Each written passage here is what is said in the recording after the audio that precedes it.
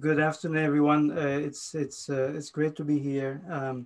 So I'm gonna run through some thoughts here, and in fact, what I'm gonna do is I'm gonna post a copy of the paper in the chat. So not trying to be completely exhaustive in this. So think of it, the presentation as a teaser. So what I want to do, and there will be links, I hope they'll be obvious with some of the work that was presented yesterday and some of the things that we've seen today from Christoph and Jan so far. What I'm interested in is, I'm interested in ground clearing. At least my approach is when I try to, work on new areas, build new things, I like to clear the ground to make sure that it's a stable foundation to build things. And this comes from the fact that entrepreneurship is a very unique in the sense that people have come into entrepreneurship from all kinds of different areas. So they could come from economics, psychology, sociology, anthropology, if you wish, and other sciences. And they bring different concepts, and these concepts have a lot of baggage with them because they're embedded in the way they're used in the particular language of the originating discipline. And if you've ever played Lego, play with Lego, when you open the box with someone's played before you, you reach and you want to get pieces that you want to work with. And when you get a piece, you realize that there's lots of other pieces attached to the pieces that you want. So one of the things you do is you shake off all these other pieces and you isolate the pieces you want, and you want to build from there. So this is in the spirit of that. I'm going to share the things that I will now. So let me start with a teaser, and also saying that you might hear trains that pass by here. So it's the nature of being high up and the way sound travels. But they're usually fast to go through. So I'll start with an appetizer. It's one of my favorite stories of a man who in the 70s won the Spanish National Lottery. And he spent several months hunting for a ticket ending in 48. He found a ticket, bought it, and won the lottery afterwards. And when he was asked why he was so keen on finding that particular ticket, he said, well, I dreamt of the number 7 for 7 nights in a row, and 7 times 7 is 48. And hence I went on this hunt for the ticket. Now, this story, I like it. It's from the book by Mobusin called The Success Equation. The story is used there to illustrate the distinction between skill and luck.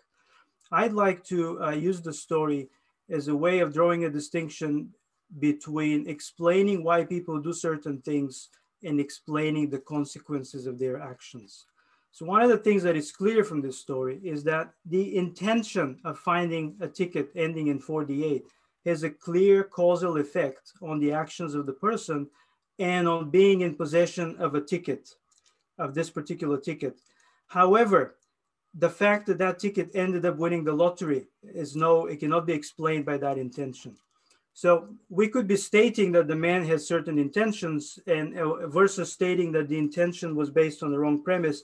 It's the kind of evaluation that we do from the outside. We cannot blame the intention of the person. This is what explained the person's actions. And one of the interesting things about actions is that what we do is subject to different descriptions. And an action is intentional only under some descriptions and not others. So for instance, if I describe as the person is searching for a ticket ending in 48, that's an intentional action. If I describe the person as winning the lottery, that's not an intentional action because the description of the action comes outside of the action space of the person. So with this, what I'd like to draw here is this distinction between, again, explaining what people do and explaining the outcomes or the consequences of the actions that they do. These are two different, if you wish, causally explanatory frameworks, and they just happen to intersect in the space in which we operate. And in trying to build things up, I'd like to go back to Venkat's 97 paper, The Distinct Domain of Entrepreneurship. And of course, you see that the title of this paper is a play on that title. And one of the points that was made there was that there are insufficient explanations of entrepreneurial success. Why do new products and services come out in the economy? This is something that economists, psychologists, and the rest, they cannot really explain. And this was defined as, this is the domain in which we can learn, pose research questions and look to build explanations. And one of the powerful ideas from that paper is this idea of a nexus between enterprising individuals and lucrative opportunities. I take this for two key ideas. The first one is we cannot really talk about entrepreneurship without human initiative. So if there's no human initiatives, the entrepreneurship doesn't happen. But the second one is to explain the outcomes of what people do requires broader considerations about the economy and competition and all these other things. Again, you can see that hopefully that this resonates with the opening examples. And what often happens, and this is where a lot of discussions have become kind of sidetracked, is when we seek this direct grasp of opportunities, it often means that we lose sight of the action space of the people who are on the ground and trying to do these things. And if we take this as a tension, do we want to explain action? And that means losing sight of the outcomes, not worry about what the outcomes are. We want to explain why do people do the things that they do? Or do we want to explain why, given the things that were done, why these things ended up being successful or failing? These are two different things. Well, where I want to focus with this paper, and a lot of my work has been focused on that, it just becomes now explicit, is I want to focus on the action space. So my goal here is to make entrepreneurial action, the action of the people, intelligible. And that means that I cannot be interested in what happens down the line, whether these things succeed or not, because that involves different causal explanations. So to build things up, I want to build on basically 5 premises, which I think are very, very intuitive as to not require justification. So one, entrepreneurship involves a person. That should be clear. And of course, what is also clear is that not everyone is entrepreneur, and not everyone, and an entrepreneur is not an entrepreneur all the time. So right now, even if I'm running a venture right now, I'm a researcher talking to colleagues, and in an hour I'll be a parent, not necessarily doing my entrepreneurial thing. A person is an entrepreneur not by virtue of who he or she is, but by virtue of what he or she does. So that much is clear as well. However, an activity is entrepreneurial not by virtue of its performativity, whether, I could be pitching, and that could be an entrepreneurial pitch, or that could be a managerial pitch, or that could be a different pitch. I could be pitching. So what makes it entrepreneurial is the meaning of what happens. And now when it comes to meaning comes from what a person is trying to do. So we're talking about this intended future state of affairs. Now let's reserve that word opportunity for now. And it's something that a person can articulate as a motive for what they're trying to do. So if you ask someone, what are you doing? If I'm able to give you an explanation, that's my motif. That's the intentional description of the action, an answer to the question, what are you doing now? And of course, what I just did is a loop from person to action to meaning and back to person. So we can see how we're operating here in a loop. When we talk about meaning, this is a classic work by Lev Vygotsky.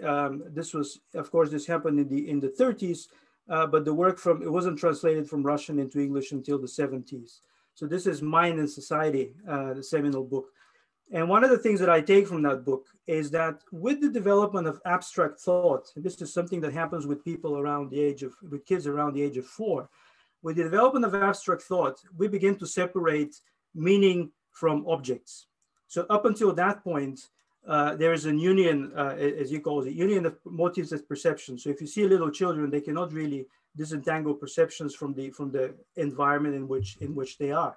With abstract thought, we're able to separate meaning and objects, which means that when we invert that, meaning begins to dominate action. And with a given meaning, we can relate that meaning to different objects. So if I have the meaning of the concept of a horse, I can relate it to a stick and begin to ride it, take a chair and begin to ride a chair and do other things because I have the concept that I relate to different objects. And you can deploy that idea to action more generally, that we can see when we talk about intention, it's a case where meaning dominates action. And in a given space of meaning and motive, we can have different actions that are all linked together. They can be performed over time. They're all linked together by this sense of overall motive or intention. And Vygotsky uses the term imaginary situation. And this is a simple idea that when you do something, you're in effect acting in an imaginary situation. You're imagining aspirations, futures, values, beliefs, all these things that are in a way give meaning to what you do. So it's not stuff that can be observed from the outside. And with this sense and idea of intention, we're then going into, we can see a person is involved in different activities, and all of these different activities are operate in different fields of meaning. And entrepreneurship is one of these, and we can talk about entrepreneurial action behavior as operating within this meaning that's defined by, I'll talk about this shortly, this sense of opportunity. But before we get there, we need to take a trip, having mentioned intentionality, we need to get a sense of what intention is. And this comes from John Searle's work, and this yesterday Raghu was talking about Searle's work around speech acts. And of course, this is a continuation of work that starts with Austin and doing things with work, and Searle's speech acts and expression in meaning. And intentionality is a book in this series of works. Mind is a book that comes afterwards. So intention is an example of an intentional mental state. And this is a state that is about something external, whether an object or a state of affairs. And the key thing to consider here is that every intentional state has two components. One is the content, which is the state of affairs, raining, and the other one is a psychological mode. I wish it's raining, I believe it's raining, I intend that it's going to be raining, and I command it to be raining. So this psychological mode reflects different speech acts or intentional states that I can have towards that content. Another key thing here is a sense of direction of fit, and a very, very interesting idea by Searle, and that's determined by psychological mode. So a belief has a mind to world direction of fit. So a belief can be true or false depending on where the belief fits the world. However, a desire and an intention have a world to mind direction of fit. It can be fulfilled or unfulfilled. So if I intend to do something or desire something, it's not true or false. It could be fulfilled or unfulfilled depending on whether the world ends up matching what I have in mind. And so out of this, there is this also sense, given the content of a state, there's a sense of a conditions of satisfaction that determines whether, in the case of intention, whether something is fulfilled or unfulfilled. The next comes this idea of what Searle calls complex intention. Now, if you ask an entrepreneur, what are you doing right now? They could say, I'm talking to a customer, I'm developing a product, I'm designing a business model, I'm launching a new venture. And these are all through descriptions of the actions of the entrepreneur, because they're done at slightly different level of abstraction. And the point here, and this again comes from work in this space, what is known as an accordion effect. An accordion effect is when I do a task that is more complex in nature, that requires a sequence of steps, there's one thing that I'm doing now, but there's really something broader that I am intending. So this is hence the idea of the accordion. And when we apply this to the entrepreneurial setting, we can see a new venture development as an accordion. So there's this idea of a new venture, but of course that's broken down into some milestones, and each of those milestones can be broken down into specific steps. And I use here the term theory of change. It comes from social policy and evaluation, policy evaluation, which is basically this idea that whatever you're trying to do, when you're trying to achieve an impact, you need to have a sense of the way in which you go about achieving that impact. So I've just borrowed that term from that particular literature. And this gives us right now to making that distinction between idea and opportunity that there's been so much arguments about. So venture idea, that's simply content. That's some stuff, future state of affairs. So we can use the term venture concept here, but that's a thing that doesn't do anything. We can talk about opportunity when that content is combined with a particular psychological mode, someone's intention. And because that intention is complex, we need to combine that with theory of change as well. So opportunity becomes this combination of venture concept, an individual who brings, whose intention that is, and intention is always someone's intention, and the theory of change. So that means without an idea, we can't have an opportunity. Without an individual, we can't have an opportunity. Without a theory of change, there's no opportunity. It's just a desire, which could be about anything. It could be a simple fantasizing. Crucially, this has a world to mind direction of fit. And the condition of satisfaction, apologies for the train, is the way the future needs to be for that concept to be realized. So here's a summary here. of opportunity as an intentional space. I call this opportunity triangle. Are you very on the long last frame. slide? Sorry, yes, it's slide? very well, 2 slides. Opportunity as an intentional space. Here is that idea of world to my direction, the fit and condition of satisfaction. Here we bring the scholar in. When the scholar comes in and wants to study the entrepreneur, as a scholar, I can try and engage directly with the future state of affairs or try to study what the entrepreneur does. And I just want to bring your attention here to the difference between intentional. When I make a claim about the future, it's a belief that can be true or false, and it has a mind to world direction and fit. When I report the entrepreneur's opportunity and what they pursue, when I say the entrepreneur pursues opportunity, the truth of that statement is that simply the person is doing that thing. I make no commitment to the truth of the proposition that the entrepreneur has. Where does that leave it with design science? Well, here is where design science is. As a scholar, we can study the future directly, and I call this future science. And a lot of economics modeling comes in that space, where we try to model things and explain without really reverting to individuals. We can study and describe what entrepreneurs do. That would be behavioral science, simply from the observation from the outside. In design science, when we enter that triangle and try to work with them towards the future that they wish to enact. This is my last slide here. So that's the space of design science is the triangle, the combination between framing and modeling and performing. And I think that's self-explanatory, more of it in the paper, but let's get to questions. So thank you, Henrik, for keeping me on time here. Well, and apologies if I went too fast, but you do have the full paper. That's fine. And don't flatter yourself. You were not on time. You were 2 minutes over. Okay, all right. So, no questions in the chat as of yet that I can see.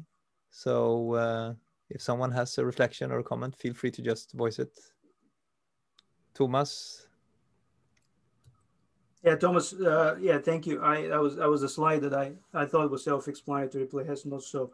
So framing is simply articulation of the venture concept. So framing is if you say, if you're an entrepreneur and I ask you, what are you doing? And you explain, I'm trying to start a venture X, and I'm going to push you to explain more, to articulate the venture concept more fully. So framing also, I suppose that relates to Roberto's talk yesterday about problem setting as well. How do we frame, what the venture is about? What is it trying to do? Modeling, on the other hand, is how do we take that concept and turn it into a set of milestones and things that need to be done if that concept is to be realized? So that's the link between venture concept and theory of change. There's also a question I see around the theory of change. As I said, could we perhaps, Stefan, you could ask that question if you had some more specific take on it. No, I was just curious where the inspiration and the references came from in terms of theory of change, because it's something that comes up a lot in social entrepreneurship. And when I work with social entrepreneurs, we talk a lot about theory of change as something that they have to consider. But I was curious about the theoretical backdrop that you derived it from. So I'll give you an indirect answer. I had a conversation with someone who is in our social policy, and they do social innovation, social policy part of the university. And we were sitting down and talking about something. And her first question was, "What's your theory of change?" And I said, "I'm not sure what you mean." And then she elaborated. Turns out theory of change, that's a huge, anything you do, some kind of impact evaluation, some kind of a policy initiative, you need to have a sense of how you're going to bring the desired effect. Turns out it's quite an established thing. And Chris Argyris and Donald Schoen called this, they use the term action strategy, which is very similar to, in a way to this, but I've just taken the term from social policy. And it basically, if you say, I want to start a venture, the question is, how will you get there? What are the steps that you're going to take? That's what theory of change reflects. Because in evaluating whether you've succeeded or failed, I suppose people want to know what is it how are you trying to do this, so they can evaluate where exactly you got stuck. I think it's in this tradition of process evaluation, right? Because yes, you don't want to evaluate only on goals. You want to do a process evaluation, and then you need to have a theory of the change process in order to be able to evaluate, its efficacy. So, Mark, did you want to riff on this? No, I mean that was a good answer. I was just wondering, philosophically, the foundations of this theory of change. Does it tie into the process theories of Whitehead and some of the others? That was just kind of where I was going with that. My sense is that it's from a completely different academic tradition and maybe some link into action research, but from a more indirect angle. But anything that has to do with social policy, as I said, social impact, social evaluation, that's it. So, Jeroen, do you want to ask your question? Yeah. So there's one. So the venture concept itself, it evolves over time. Is there some kind of co-evolution going on also with the person? As in, is it also the other way around? Co-evolution between the person and the venture concept. Yeah. I suppose yes. I mean, the venture concept that evolves in often when you try to explain what is it you try to do, it turned out that the original thing needs to be modified. So this is linked to Raghu's talk about performativity, I suppose yesterday. When you try to articulate what it is, you realize that it's actually not like that. It's something different. So yes, that's something that evolves. That's why framing is an ongoing process, and so is modeling. So these three things are intertwined, and of course, performing is actually doing the things. That involves. So, Yang, you had a question? Yes, thank you. I have a question regarding the notion that you put for future science. We acknowledge that the design science is really helping linking theory and practice, but I was wondering, could you elaborate a bit more? Is there any particular method you refer to that design science can really help to address or moving towards the future science, please?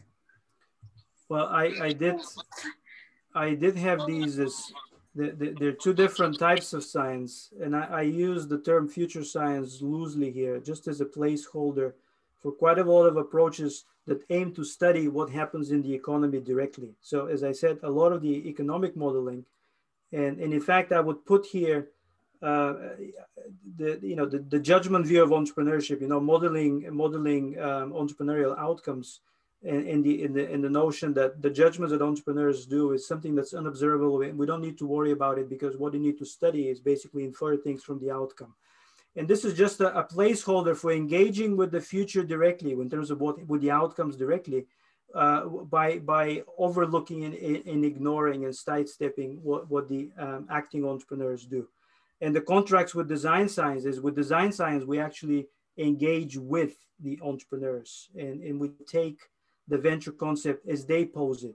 We take the impact, the intention, the aspirations as they have them. It's something that it's their thing in a way, right? And we can do this the same as scholars. If we step in, become entrepreneurs ourselves, then this is going to be our process. But in the absence of that, you can think of it as a second person where we have a close engagement with the active entrepreneurs and trying to improve their art and skill of trying to go through this process. Yeah, we have a few questions that are more reflections here, but I think Orestes had a question about consequences for entrepreneurship education and support, if you thought that concretely about this model in those terms. So the short answer is yes. It's almost a direct consequence of the psychologists for the train. So you can education, we can focus that on framing. So this is about communication, articulation, and so that aspect. Modeling as well. How do you take a venture idea and break it down into milestones to actually build it as a business, right? That's a part of entrepreneurship education. And performing as well. You might say that that's going into practice, but there's lots of things that could be practiced as part of education as well to try and develop skills. And again, that relates against to, could relate to communication, selling, planning, financial planning, and other. Okay, thank you.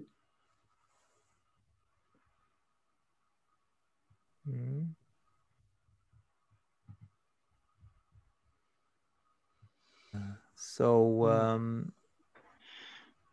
there are some comments here that are not really questions, but if someone wants to formulate one of those comments as a question, feel free. I have a question around, because it seems that you look at the venture concept in a theological sense, in the sense of that the concept remains the same, or do you allow for it to be like non-theological intentionality, that the concept emerges out of the process? Well, I suppose, I mean, it's there because that's at any point, if a person articulate what it is that they're trying to do, at any point, they will give an answer, and that with the current state of the venture concept, if you wish. That's something that continuously evolves. But I cannot imagine that we're, we can talk about an entrepreneurial, someone being an entrepreneur in the sense of they not knowing what they want to do, just doing stuff and hoping that something emerges. It's a difficult thing to imagine. In what way would we call that person an entrepreneur?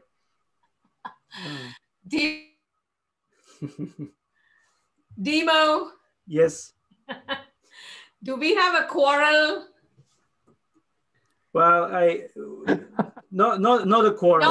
Not intending to be an entrepreneur doesn't mean you have no intentions whatever in life, right? That is true. You could have some other intentions. You're working on something, and then something happens, or you meet somebody. So, and more importantly, the best example of non-teleological intention is habit. People do stuff by habit, and then something happens, and then they change. So, of course, teleology can emerge in the process, right? There is no particular point in life when life stops and entrepreneurship begins. So that is true. That this is like a red drag to a bull here saying that, right, Dimo? No, but what this is saying, Saras, is that saying that we live our lives, and that is true. And at some point we become a bit more deliberate and intentional, and at that point we can talk about entrepreneurship. Then you should say that everything you're talking about assumes that boundary, that once somebody has intention, then everything you say makes sense, right? So you keep non-teleological intention out of your model. Nothing wrong with that. Just you have to accept that explicitly, right? Yeah, I mean, I think the opposite is the claim is that everybody around the world is an entrepreneur because they're always at risk of and this is, there's a danger of everything becomes about entrepreneurship because everybody is living through life. Everybody is at risk of things happening that could trigger interesting stuff. And if everything is entrepreneurship, then that becomes a bit. But who is saying that? Who's saying that everything is about entrepreneurship? Well, I mean, you're when you were talking about non-teleological, life is a non-teleological things. We go through life, and at what point? The question is, at what point we can talk about entrepreneurship? It's a tricky boundary to pose. I'm saying you can, as scholars, we can. Express our models and the boundaries of our models, right? We can say that when I talk about it, I'm not considering those other situations. That's all. But that doesn't mean that all of those other situations don't exist, or if we take them into account, everything collapses, right? The whole idea of scholarship is we are going to build maps of the world, right? So we are saying we look at this way, but doesn't mean that reality has to be exactly the same as our map. The maps are useful precisely because they're not 100% congruent with reality, right? No, I theories are agree, useful. yes. So just anyway, I just wanted to pitch in on Fritjof's question. And when you said you cannot imagine. I mean, I can give you like, I don't know, like at least a dozen examples, right? Well, I suppose, yes, since the question of boundaries. So I guess what this suggested is that at least in what I'm trying to conceptualize, there's no point, there's no meaningful discussion about entrepreneurship until there is some kind of articulation of a venture concept. Exactly. If that's not Then there, it makes perfect sense. This is what I was yeah. But I think this goes back a little bit to the discussion we had yesterday about, when Saras was again starting a fight with Roberto about meaning and whether design situation is like problem solving, or if it's a broader, more kind of related to some sort of inherent appreciation of meaning in a situation, and you can kind of reflect on or perhaps design or reframe what something means in a more fundamental way. I mean, the question of where entrepreneurship starts is really, hard to draw a line on. And these intentions, as you say, Saras, can come out of, just habitual behavior, just any sort of random thing happening. And to draw that line is, of course, impossible. But as you say, Saras, being clear about what one's theory speaks to is important. But I think it's not about drawing the line in reality, right? We're not. I'm never saying, we never need to say entrepreneurship is this and not that, right? You can say that for the purposes is what we are doing here, whether empirically or theoretically or as an argument. For this purpose, we'll set the boundaries here. Yeah, absolutely. Then we can have meaningful conversations, right? It's like the old, what was his name, Box or something, that all models are wrong, but some are useful. We need to just be clear about what the intended use for our model is and how it can be useful in that context. But what I was pointing to was the fact that entrepreneurship, viewed as this kind of meaningful kind of design, entrepreneurship as designed as this kind of meaning-making activity, has to kind of grapple with these kind of more vague roots coming before a clearly articulated venture concept as well. Not all theories need to grapple with that, but that's part of it, to think about this kind of pre-firm, if you will, situation. Okay, I get what you're saying. So I think we have time for one more question, and I'm not going to try to guide it. The first one who screams can ask it. Maybe I can articulate. I wrote a comment. Good afternoon, everybody. So I was just, I've been reading lately a lot about opportunity discovery and creation. As you said, this debate was kind of very vivid in the past, and now it's been somehow accepted that they could be coexisting. However, I was wondering, what is your view, Dimo, on the, so within your definition, I see opportunity as something that includes somehow the speculative view of the entrepreneur of what could be in the future. So this theory of change and an intention. But then my doubt is, if an opportunity is discovered, so it exists, let's say, independently within the market because of an imperfection, so it's just waiting to be discovered, then how does entrepreneurial intention play a role within this? So if the opportunity only exists when intention is there, how do you justify opportunities that are just there, standing there? And then I building on this, it could be interesting to evaluate when something is not an opportunity. So what's not an opportunity? I think I'm really sorry, but given that we should have gone on a break 30 seconds ago, and this is a really big question, perhaps you can take this offline, but it's a really relevant question. I agree. I had such a great answer, but I'll unfortunately, Henrik, feel free to stay in the room. Feel free to stay in the room, but the rest of us go get coffee now. Okay. So see you back. I'll stay in the room for 2 minutes. I would love to know the answer, Dimo. Yeah. All right, so I'll give an analogy of so forget about opportunities for a moment and think about marriage and spouses for a moment, and this idea that there will be someone whom you might marry in the future, right? And this is the idea that a spouse exists waiting to be discovered, And it's not quite true, because by that logic, every person in the world is that spouse, right? And so it's only, and the same applies with friendship and customer, is this kind of the same concept. So there's all these things that are there, but they need to be connected, and you need to be actively looking and making friendships, for instance.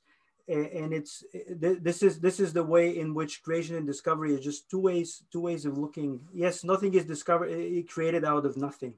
Nothing is made out of nothing. But the things that we call open, these are relational concepts. They involve connections, and these connections actually have to be made by the entrepreneurs. So that's why as a discussion, I find it not fruitful at all, whether it's one or the other, because it's both. I see. So, you know, I understand the parallel with the marriage. So probably the problem is that before, so if it's only there waiting to be discovered, then it's not an opportunity yet. That's probably the thing. Yes. So in philosophy, they say that every proposition about the future is fractionally true. You cannot rule anything 100%. So it's fractionally true, which means anything you talk about is an opportunity in that sense. But that's meaningless, because unless you want to do something about it, it's futile to just sit and discuss in a static way. That's why for me, opportunity is this idea, but married, connected with action and intention. People actually doing something. Thank you. Sorry for taking up part of your break.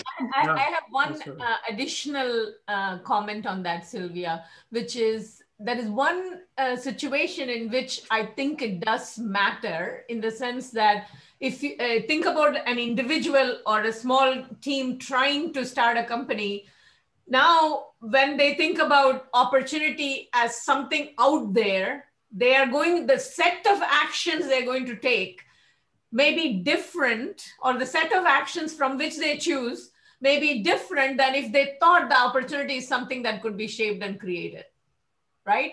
So people's theories about whether opportunities are out there or they can be shaped can make an actual difference in their action.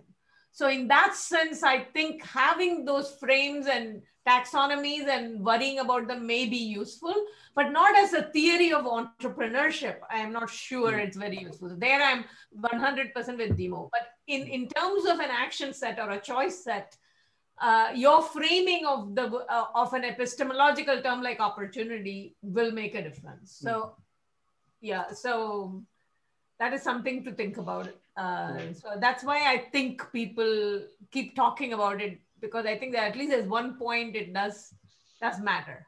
Yeah. I see the point. Thank you. Thank you, Saras. All right, a quick coffee and back.